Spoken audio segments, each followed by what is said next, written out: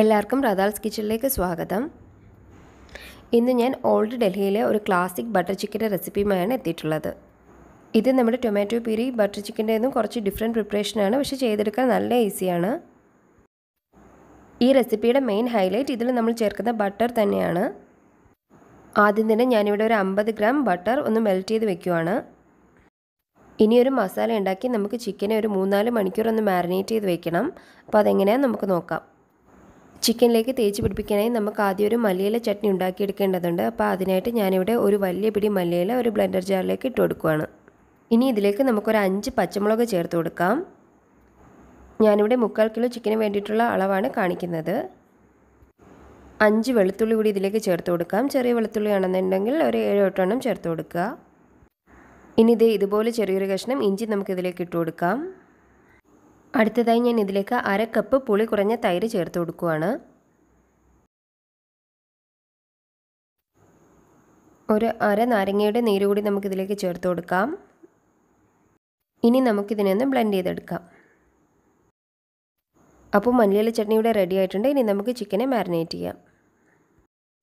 അപ്പോൾ നേരത്തെ പറഞ്ഞതുപോലെ ഞാനിവിടെ 3/4 കിലോ ചിക്കൻ കഴുകി വൃത്തിയാക്കി വെച്ചിട്ടുണ്ട്. ഇനി നമുക്കിതിലേക്ക് ഓരോ ഇൻഗ്രീഡിയൻസായി ചേർത്ത് കൊടുക്കാം. ആദ്യമായി ഇതിലേക്ക് നമുക്കൊരു 3/4 ടീസ്പൂൺ ചെറിയ ജീരകത്തിൻ്റെ പൊടി ചേർത്ത് കൊടുക്കാം. 1 ടീസ്പൂൺ ഗരം മസാല,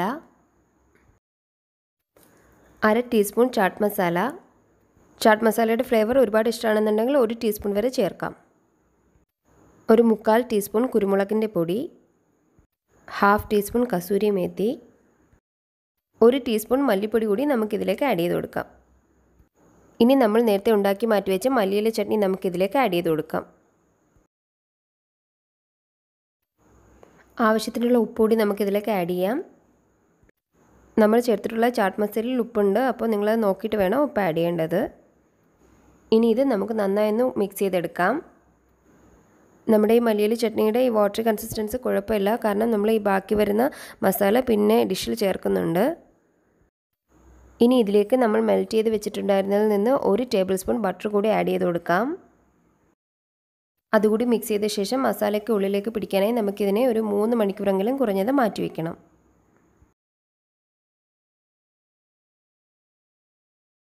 മൂന്ന് മണിക്കൂർ കഴിഞ്ഞിട്ടുണ്ട്. ഇനി നമുക്ക് ചിക്കനെ കുക്ക് ചെയ്തെടുക്കാം. അതിനായിട്ട് ഞാനിവിടെ ഒരു കടായിൽ 3 ടേബിൾ സ്പൂൺ സൺഫ്ലവർ ഓയിൽ ഒഴിച്ചു കൊടുത്തിട്ടുണ്ട്. എല്ലാ സൈഡും എണ്ണ എത്താനായിട്ട് ഞാനൊന്ന് ചുറ്റിച്ചു കൊടുക്കുവാണ്. നിങ്ങളുടെ കയ്യിൽ വലിയ പരന്ന പാൻ ഉണ്ടെങ്കിൽ അതായിരിക്കും ചെയ്യാനായിട്ട് കൂടുതൽ ഈസി. എണ്ണ ചൂടായിട്ടുണ്ട്. ഇനി നമുക്കിതിലേക്ക് ചിക്കൻ പീസസ് ഓരോന്നായി ഇട്ട് കൊടുക്കാം. ഓൾഡ് ഡൽഹിയിലെ അസ്ലം എന്ന് പറയുന്നൊരു സ്ട്രീറ്റ് ഫുഡ് കോർണറിലാണ് ഈ ടൈപ്പ് ബട്ടർ ചിക്കൻ കിട്ടാറ്. അതുകൊണ്ട് ഇത് അറിയപ്പെടുന്നത് തന്നെ old Delhi style Aslam butter chicken എന്നാണ്. അവരവിടെ ചെയ്യുന്നത് ഈ മസാല പുരട്ടിയെടുത്ത് ചിക്കനെ കനലിലൊന്ന് ഗ്രില്ല് ചെയ്താണ് എടുക്കാറ്. ആ ഒരു ഓപ്ഷൻ ഇല്ലാത്തതുകൊണ്ട് ഞാനിവിടെ സ്റ്റൗ ടോപ്പിൽ വെച്ച് ചിക്കനെ കുക്ക് ചെയ്തിട്ട് നമുക്ക് നന്നായിട്ടൊന്ന് മുറിച്ചെടുക്കാം. ചിക്കൻ പീസസൊക്കെ നമ്മൾ ആഡ് ചെയ്ത് കഴിഞ്ഞു. ഇതുപോലെ കുറച്ച് മസാല ബാക്കി വന്നിട്ടുണ്ട്. ഇത് നമുക്ക് ഗ്രേവിയിലേക്ക് ചേർക്കാനായി മാറ്റി വയ്ക്കാം. എല്ലായിടത്തും എണ്ണ എത്താനായിട്ട് നമുക്കിതുപോലെ ഒന്നുകൂടി ഒന്ന് ചുറ്റിച്ചു കൊടുക്കാം.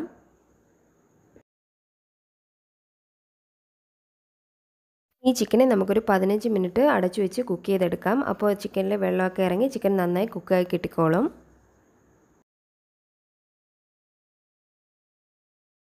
ഒരു 6-7 മിനിറ്റ് കഴിഞ്ഞപ്പോൾ ഞാനൊന്ന് ലിഡൊന്ന് ഓപ്പൺ ആക്കി നോക്കിയിട്ടുണ്ട്. അപ്പോൾ ചിക്കനിൽ നിന്ന് നന്നായി വെള്ളമൊക്കെ ഇറങ്ങിയിട്ടുണ്ട്. അടിക്കൊന്നും പിടിക്കുന്നില്ല എന്ന് ഉറപ്പുവരുത്തിയ ശേഷം നമുക്ക് വീണ്ടും ഒരു 10 മിനിറ്റ് കൂടി ഇതിനെ അടച്ചു വെച്ച് കുക്ക് ചെയ്യാം. 10 മിനിറ്റ് കൂടി കഴിഞ്ഞിട്ടുണ്ട്. ഇപ്പോൾ ചിക്കൻ നന്നായി കുക്കായി വന്നിട്ടുണ്ട്. എന്നാലും കുറച്ചുകൂടി വെള്ളം ഇനിയും വറ്റാനുണ്ട്. ഈ 15 മിനിറ്റ് ഞാൻ മീഡിയം ഫ്ലെയിമിൽ വെച്ചിട്ടായിരുന്നു ഇത് കുക്ക് ചെയ്തിട്ടുണ്ടായിരുന്നത്.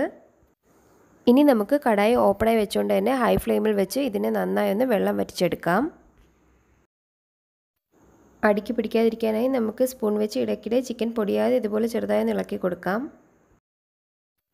ഇപ്പോൾ ചിക്കനിലെ വെള്ളമൊക്കെ ഫുൾ വറ്റി എണ്ണ തെളിഞ്ഞിട്ടുണ്ട്. ഇനി നമുക്ക് ഈ എണ്ണയിൽ ഈ ചിക്കൻ പീസസിനെ നന്നായി ഒന്ന് മുരിച്ചെടുക്കണം 2 സൈഡും.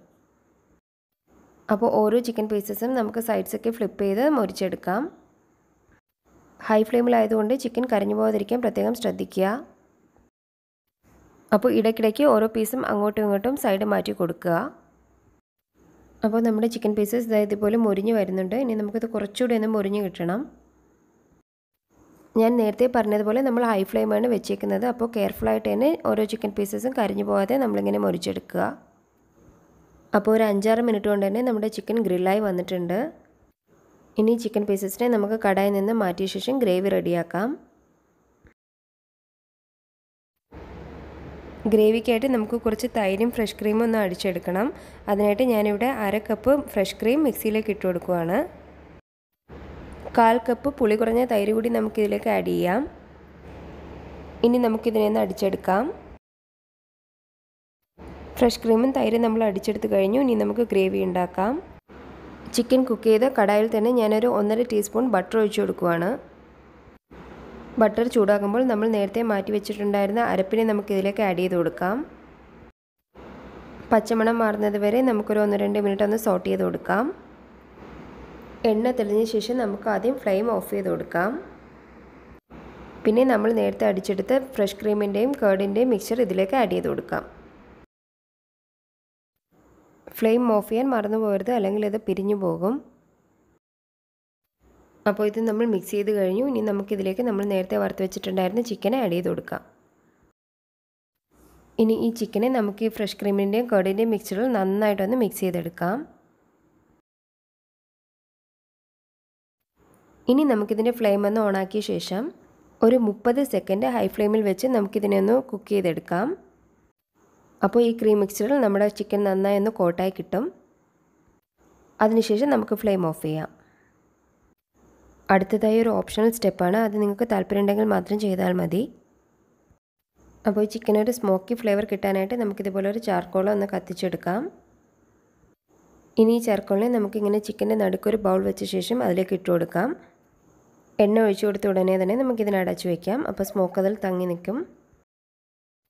ഒരു 3-4 മിനിറ്റിന് ശേഷം നമുക്ക് ലിഡ് ഓപ്പൺ ചെയ്ത് ചാർക്കോളിനെ പുറത്തെടുക്കാം. അപ്പോൾ നമ്മുടെ ബട്ടർ ചിക്കൻ്റെ ലാസ്റ്റ് സ്റ്റേജ് ആയിട്ടുണ്ട്. ഇനി നമുക്ക് നമ്മൾ നേരത്തെ മെൽറ്റ് ചെയ്ത് വെച്ചിട്ടുണ്ടായിരുന്ന ബട്ടർ കൂടി ഇതിലേക്ക് ചേർത്ത് കൊടുക്കാം. ഞാനിതിൽ മുഴുവനായിട്ട് 50 ഗ്രാം ബട്ടറാണ് എടുത്തിട്ടുള്ളത്. അതിൽ 1 ടേബിൾ സ്പൂൺ ചിക്കൻ മാരിനേറ്റ് ചെയ്തപ്പോൾ ചേർത്തിട്ടുണ്ടായിരുന്നു. കുറച്ച് പിന്നെ നേരത്തെ ഗ്രേവിയിലും ചേർത്തിട്ടുണ്ടായിരുന്നു. നിങ്ങൾക്ക് ബട്ടർ കൂടുതൽ വേണമെന്നുണ്ടെങ്കിൽ ഒരു 75 ഗ്രാം വരെ ഇതിലേക്ക് ആഡ് ചെയ്യാം. ബട്ടർ മിക്സ് ചെയ്ത് എടുക്കേണ്ട ആവശ്യമില്ല. നമുക്കിതുപോലെ തന്നെ അങ്ങ് സെർവ് ചെയ്യാം. അവസാനമായിട്ട് ഞാൻ ഇതിലേക്ക് 2-3 പിഞ്ച് ചാട്ട് മസാല കൂടി ആഡ് ചെയ്ത് കൊടുക്കുകയാണ്. അപ്പോൾ അങ്ങനെ നമ്മുടെ old Delhi street style butter chicken ഇവിടെ റെഡി ആയിട്ടുണ്ട്. എല്ലാവരും ഒന്ന് ട്രൈ ചെയ്ത് നോക്കുക. ഗ്രിൽഡ് ചിക്കനൊക്കെ ഇഷ്ടമായിട്ടുള്ളവർക്ക് എന്തായാലും ഇത് ഇഷ്ടമാവും. അപ്പോൾ ഇതിന് വെറൈറ്റി ആയിട്ട് ഉണ്ടാക്കാവുന്ന ഒരു ചിക്കൻ റെസിപ്പിയാണിത്. ട്രൈ ചെയ്ത് നോക്കിയ ശേഷം ഫീഡ്ബാക്കൊക്കെ അറിയിക്കുക. മറ്റൊരു വീഡിയോയിൽ കാണുന്നത് വരെ എല്ലാവർക്കും ബൈ ആൻഡ് ടേക്ക് കെയർ.